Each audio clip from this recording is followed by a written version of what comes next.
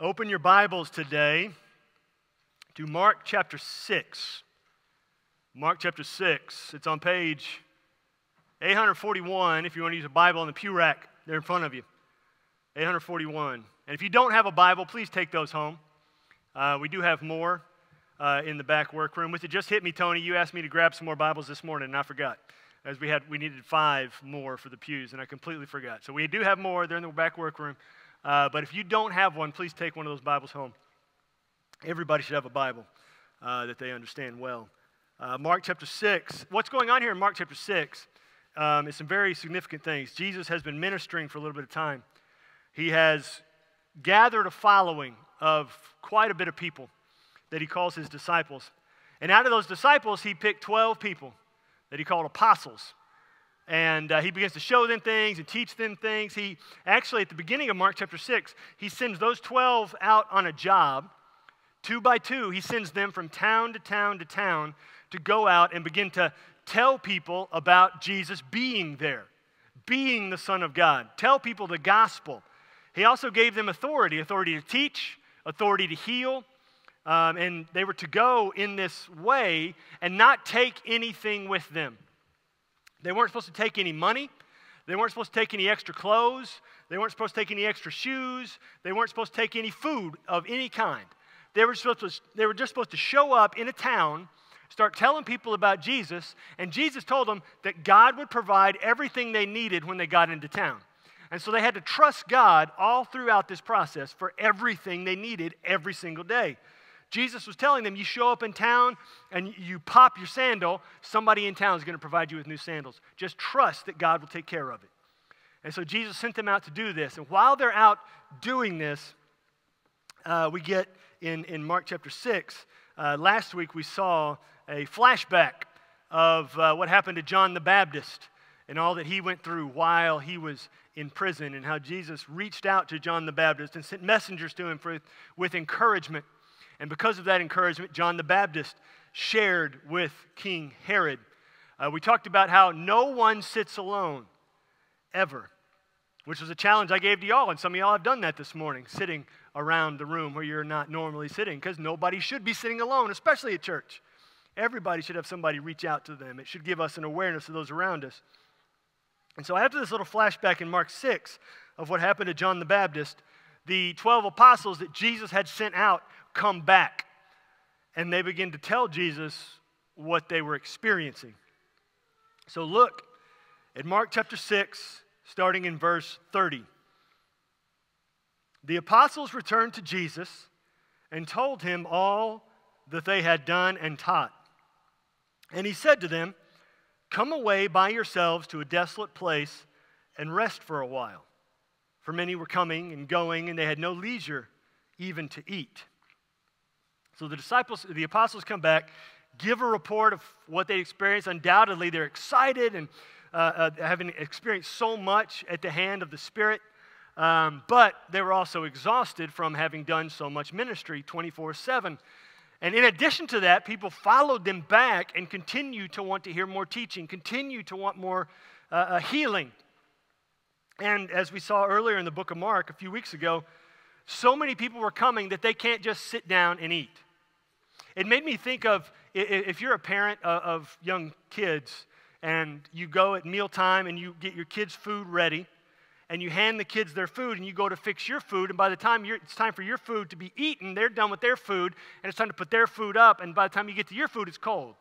And you have to eat it standing up so you can chase them around the house, kind of a situation. That's what this made me think of. They got no leisure time to eat. It didn't say they didn't have time to eat. They still ate.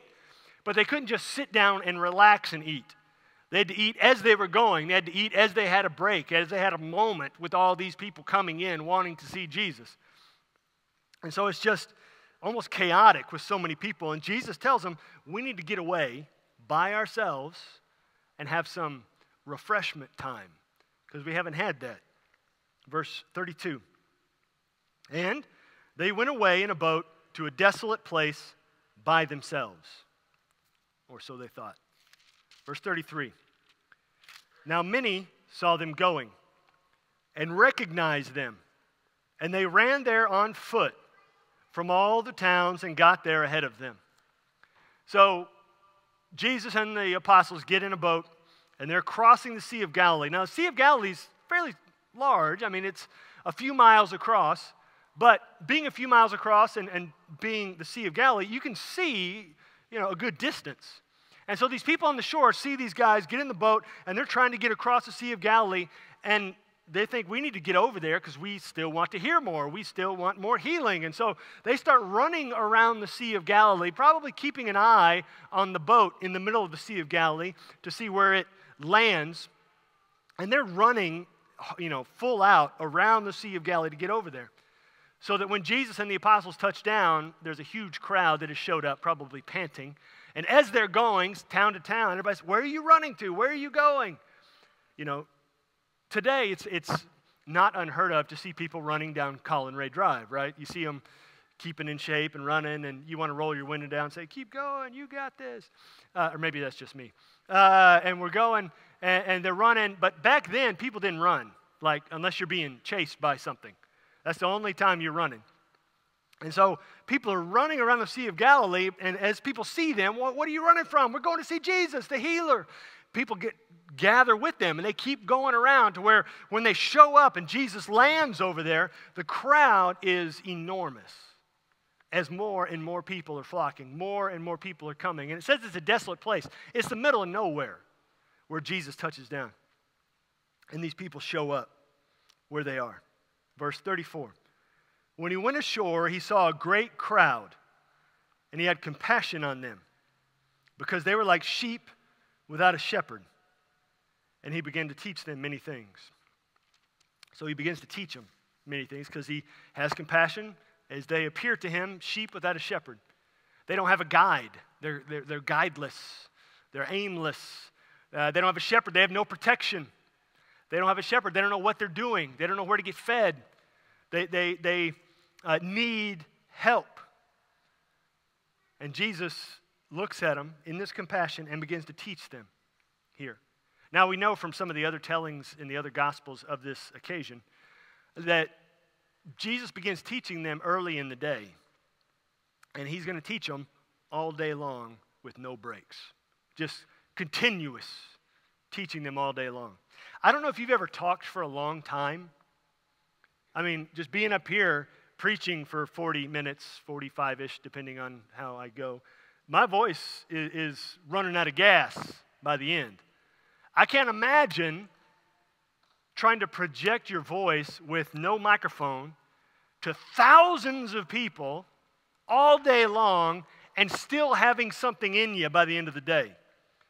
Jesus, well, he's Jesus, but he goes all day long teaching without a break, just teaching and teaching because he wants the message to get in the people. So he's teaching, verse, 35.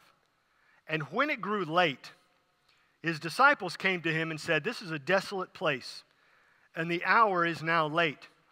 Send them away into the surrounding countryside and the villages and buy themselves, or send them away to go into the surrounding countryside and villages and buy themselves something to eat."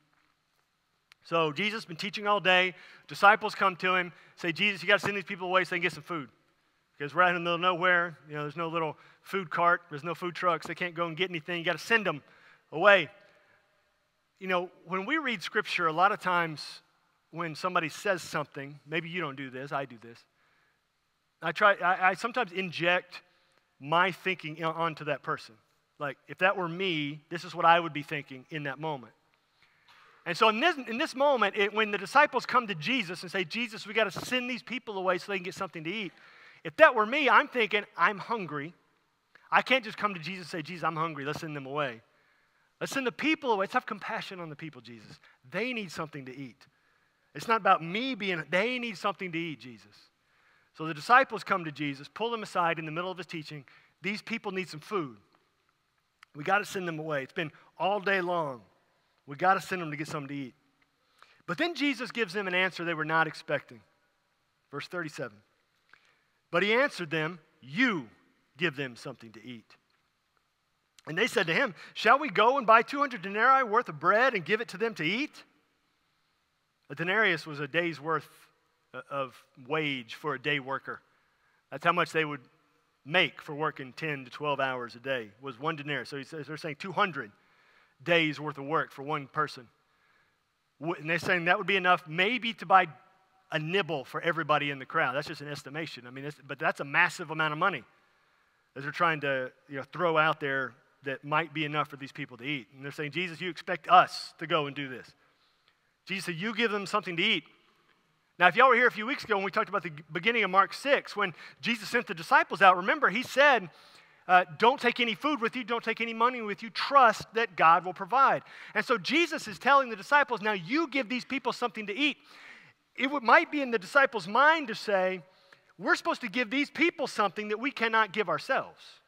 How can we give them something to eat when we can't afford food for us? Jesus, this is impossible. You're asking something that we can't fulfill.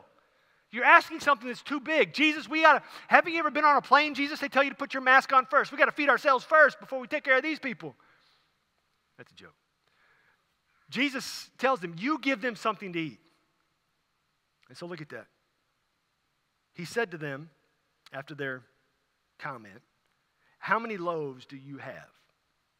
Go and see. And when they had found out, they said 5 and 2 fish.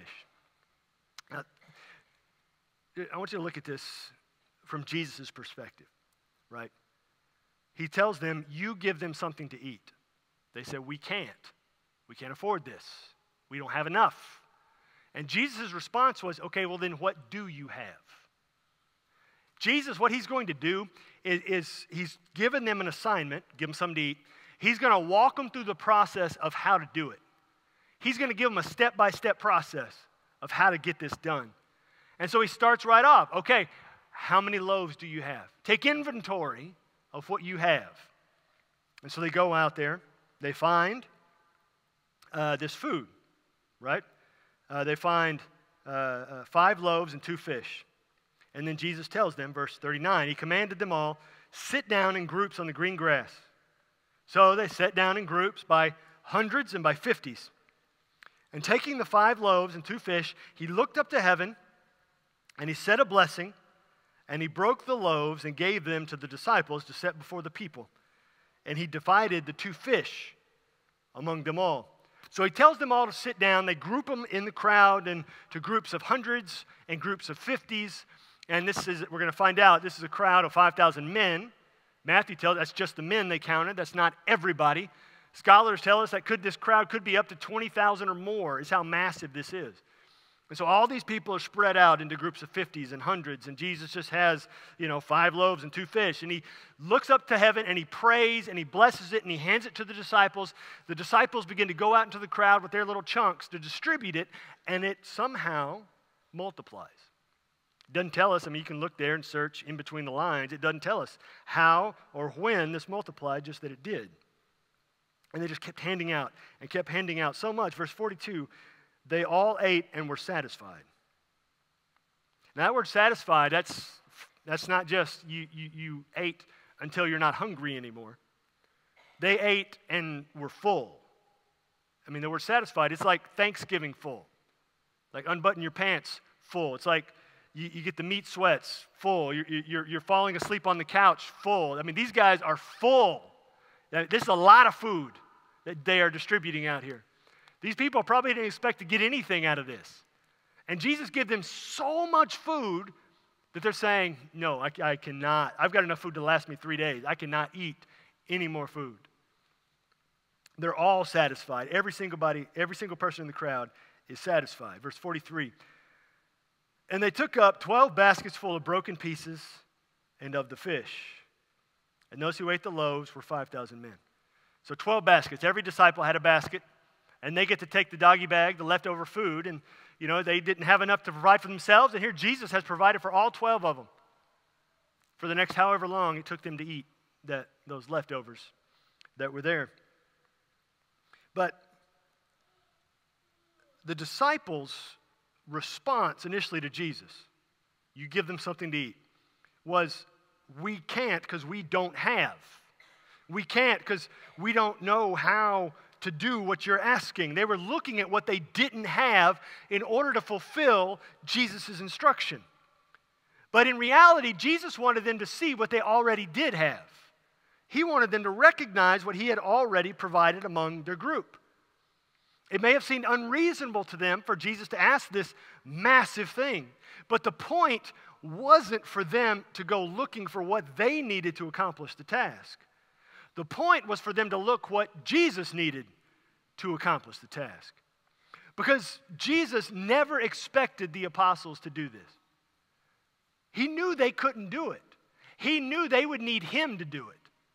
Which is why he said, you give them something to eat. Go see what you have. You have loaves, you have fish, bring it to me. Their job was to see what they already had and bring it to Jesus. And Jesus would take care of it. The task was too big for them to accomplish. The point was for them to look to Jesus to accomplish the task among what he had already given them. And Jesus wasn't going to let them languish in confusion. He lays it out for them. Go find the loaves, bring the loaves to me. I'm going to pray for it. Now go and pass the loaves and the fish out.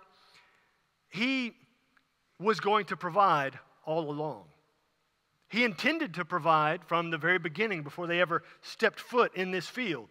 But he needed the disciples to recognize where the source of provision really was. And he needed them to always be ready for the unexpectedly miraculous. They didn't step out there thinking they were going to witness a miracle that day. They thought Jesus is just going to teach all day. We're going to send the people away to get food. We're going to get food. We're going to sleep. And then we're going to go on to our little vacation Jesus said we were going to get. But there was something bigger at work that day. Jesus gave them this step-by-step walk-through. And he does that with us, giving us exactly what he wants us to do. When he has something for us, we got to listen to him. We got to do what happened here.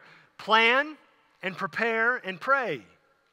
But if you notice, when it comes to doing something, even doing something for Jesus, a lot of times we'll do the planning and preparing, but almost always we end up praying as an afterthought. Oh, and Jesus, bless what I'm already doing here. But the prayer is a fundamental element to everything God wants us to do. We can't really plan and prepare if we're not praying, because if we're not praying, we're not going to know what God wants us to do. We can accomplish nothing of eternal significance without prayer. All of the planning and all of the preparation in the world comes to nothing if there is no prayer laced throughout it.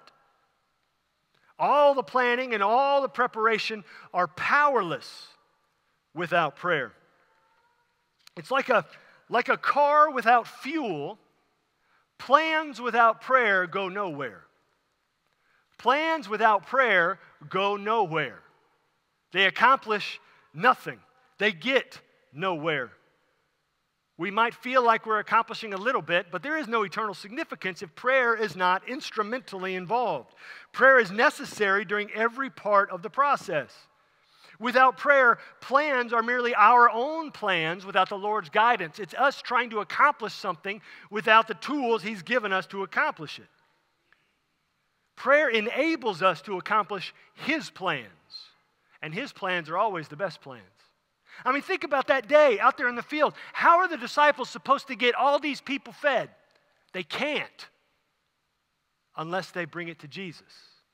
There is no accomplishment there without bringing it to Jesus. And this miracle, feeding the 5,000, besides the resurrection, this is the only miracle in all four Gospels. The only one in all four. That never would have happened if the disciples hadn't followed Jesus, done His instruction, brought what they had to Him, and Him accomplish it. He can always accomplish it. But a lot of times we don't bring it to Him to begin with, because we feel as though we can accomplish it without Him. We're not going to say that out loud because that sounds bad. I can do it without God. But the way we act sometimes, it's as though we can. We act sometimes as though our hands are the best hands. I have control over the situation. I can take care of it because I know what's going on. But there's no faith in that, and there's no trust in that, and that's not how we're expected to live by God. He wants us to trust Him. He wants us to follow Him. He wants us to pray what is in the Lord's Prayer. Give us this day our daily bread. Today, I need today. So he tells the disciples, go out there and get enough for everybody. And they say, we can't, Jesus. He says, okay, get what you do have, get what I already gave you, and bring it to me. And watch what happens. Watch what happens. Bring it to Jesus. Prayer helps us plan. Prayer helps us inventory. Prayer shows us what the Lord has already provided. If the disciples, the apostles, weren't communicating with Jesus, they never would have seen what they already had. They never would have seen what was already provided. Prayer for us, it helps us prepare for what the Lord wants us to do. Because prayer puts your attention on Jesus. Prayer takes your attention off of whatever you're focused on, and it puts your attention on Jesus, which is foundational. Prayer puts your attention on Jesus. Now, the disciples hear this from Jesus. They witness this miracle. They understand, okay, we brought what we had to Jesus, and Jesus did this amazing thing that we could not do on our own if we just looked at Jesus and focused on Jesus. But look at what happens next. Verse 45. Immediately, he made his disciples get into the boat and go before him to the other side to Bethsaida, while he dismissed the crowd. And after he had taken leave of them, he went up on the mountain to pray. So Jesus sends the disciples out, dismisses the crowd. He goes up on the mountain and spends time in prayer. And when evening came, the boat was out on the sea, and he was on the land. And he saw that they were making headway painfully. That word literally means with great torture. So torturously, they're trying to get across because the wind is just pushing them back, and they cannot get across. He said, for the wind was against them. You ever feel like everything in nature is against you and what you're trying to do? Everything's beating you back. Even the wind, supposed to help you get across, is actively working against you accomplishing the thing.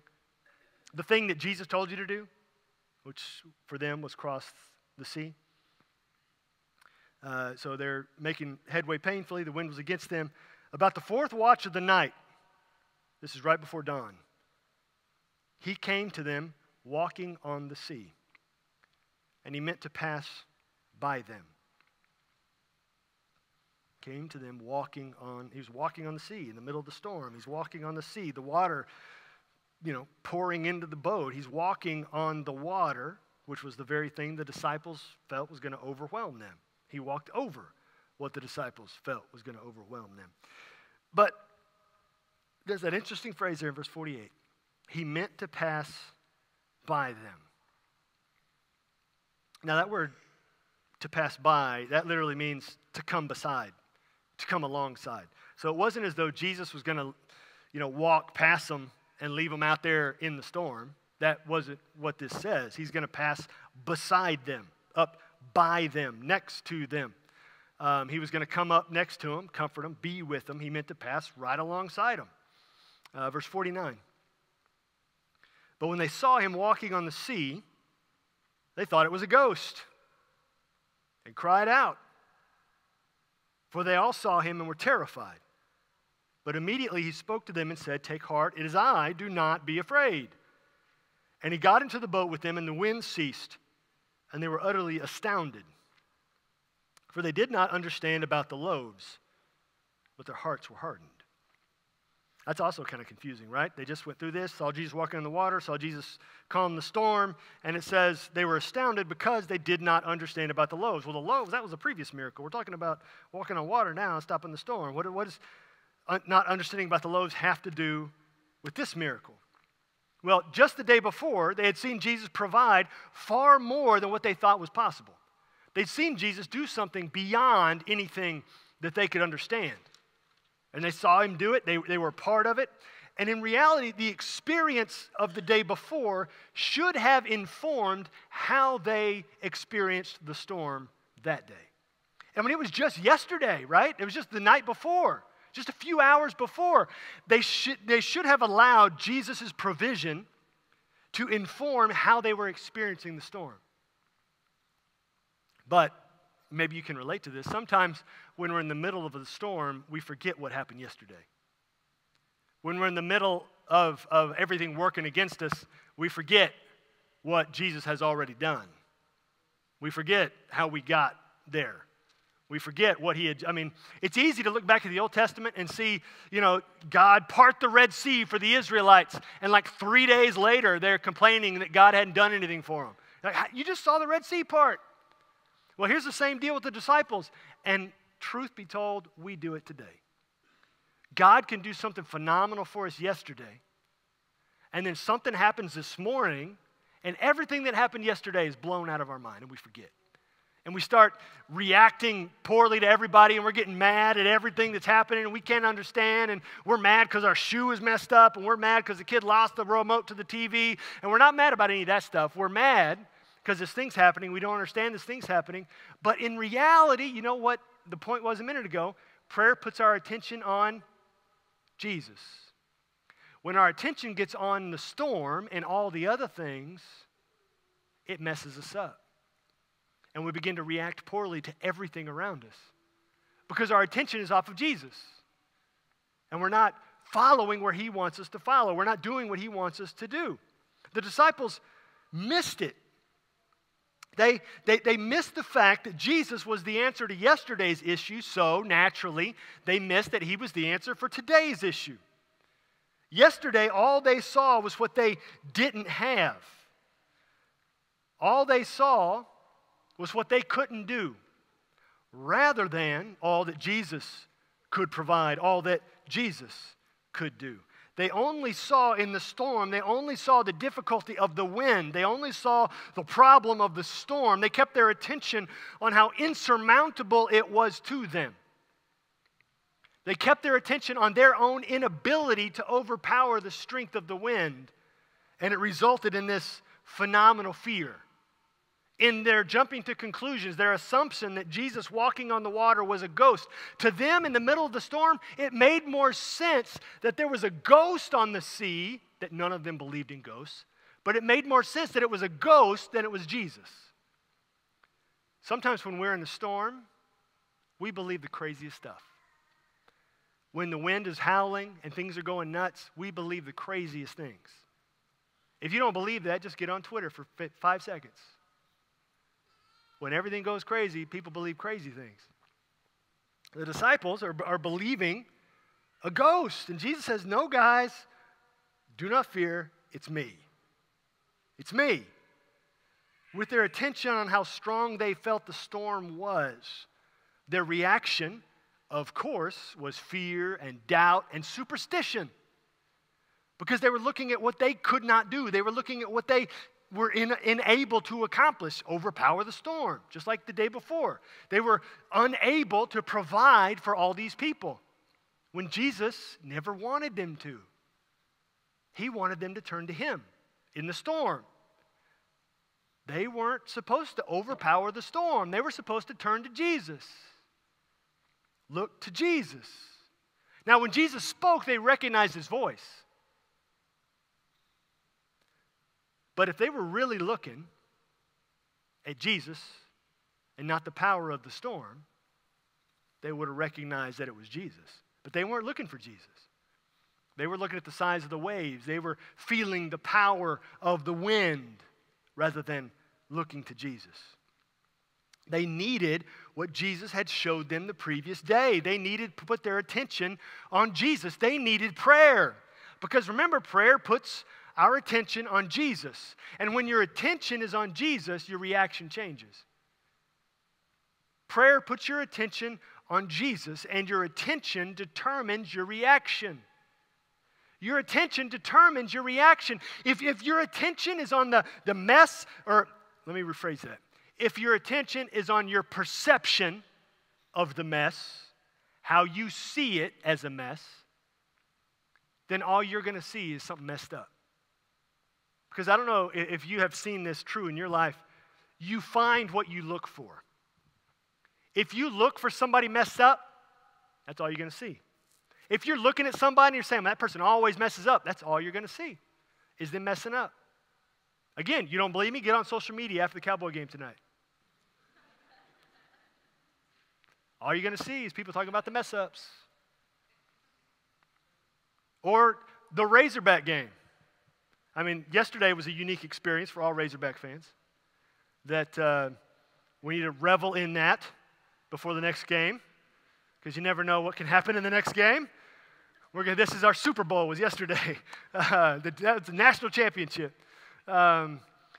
Alabama lost, so we'll just claim that too. But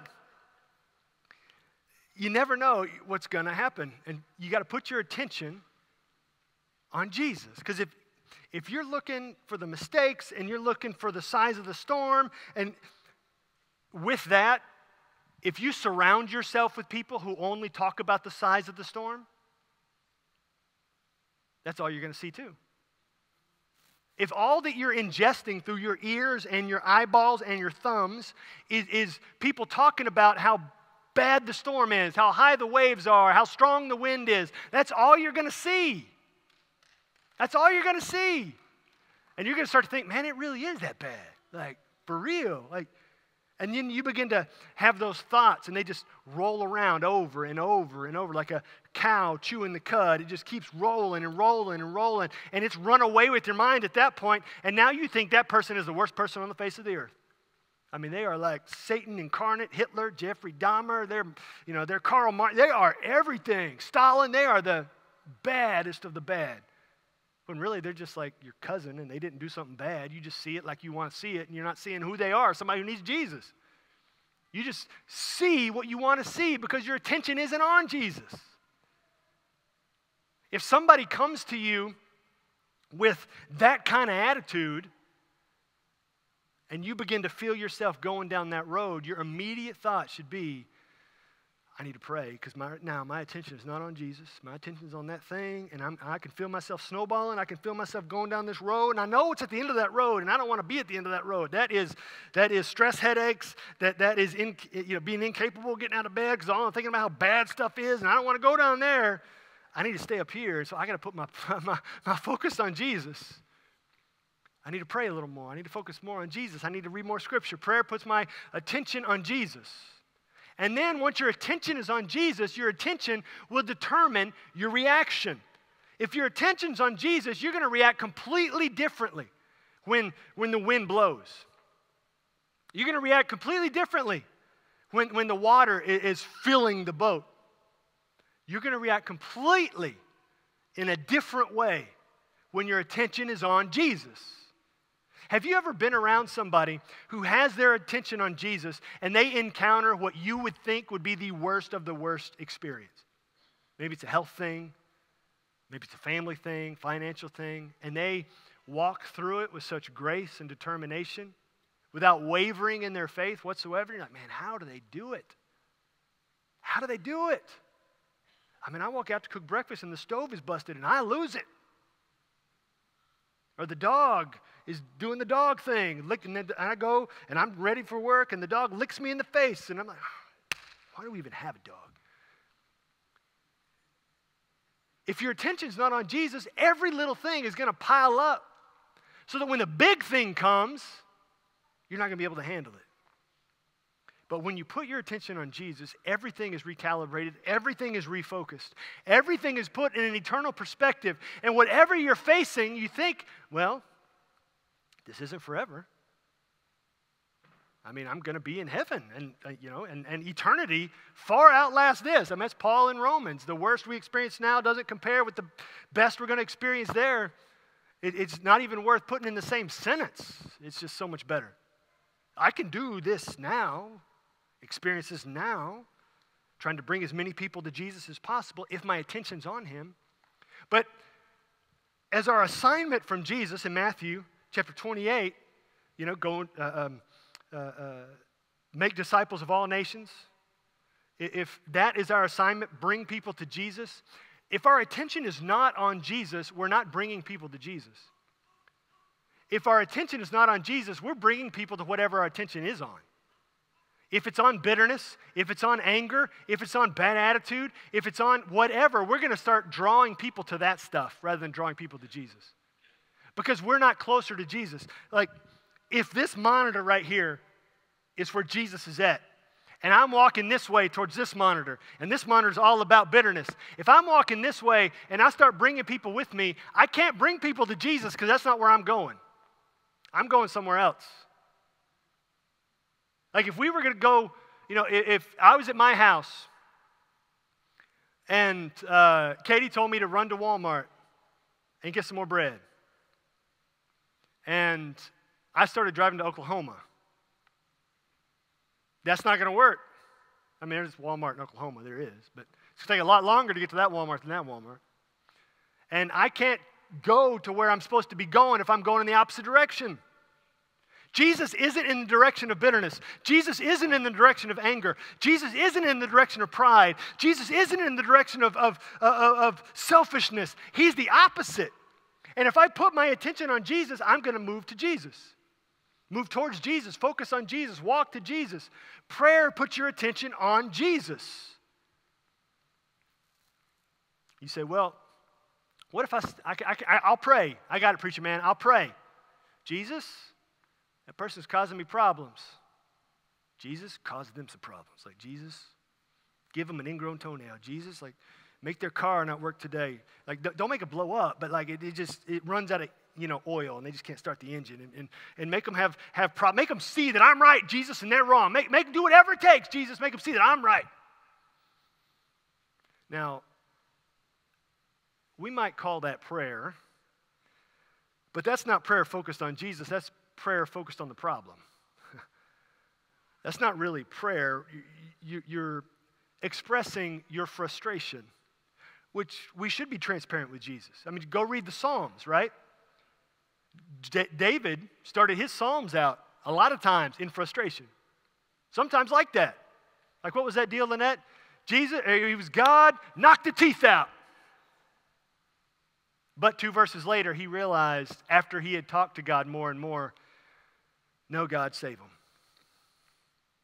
He started out in great frustration, but the longer he talked to God, read it in the Psalms, the longer he talked to God, by the end, every single time, he talks about praising God. He talks about healing the people, even the people who were bad to him.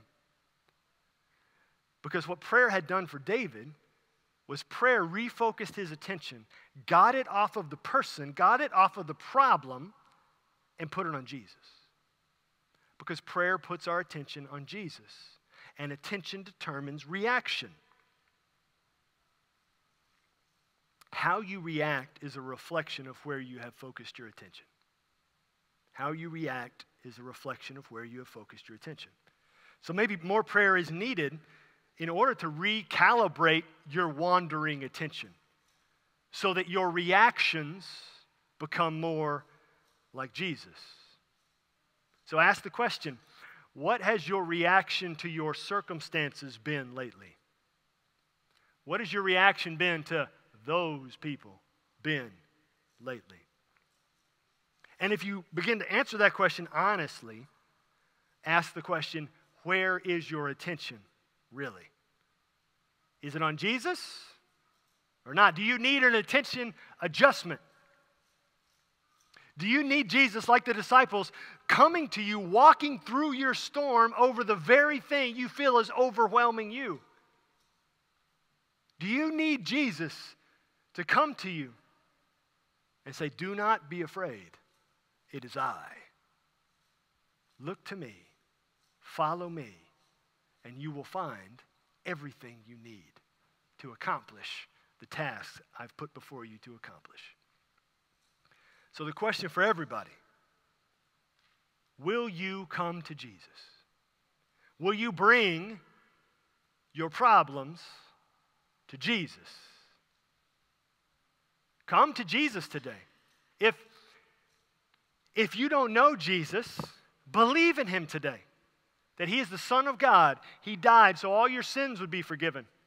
He rose from the dead so you can live after you die. Come to Jesus. Introduce yourself to Jesus. He already knows you. You might as well come. Come to know him. Believe in him. Or maybe you need to come to Jesus and say, Jesus, my attention has not been on you. My attention's been on this thing and this thing and this thing and this thing. I've got my checklist of prayers. I pray that every day, but really, Jesus, my attention has not been on you in that. My attention has been on my frustration about this deal, about this health thing, about this financial thing, about this person. My attention has been here, and it's not been on you. And so my reaction has been poor when all this other stuff happens. Maybe you need to come to Jesus and say, I need an attention adjustment. So however you need to come to Jesus today, he will welcome you, however you are. You don't have to get right before you come to Jesus. You come to Jesus and he takes care of that. You got to come to him first.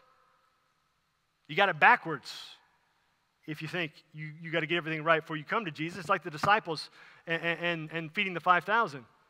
Getting right is something you can't accomplish. That's the feeding the 5,000. You can't do it by yourself. You need him. So you got to come to him first. So will you come to Jesus today, however you are?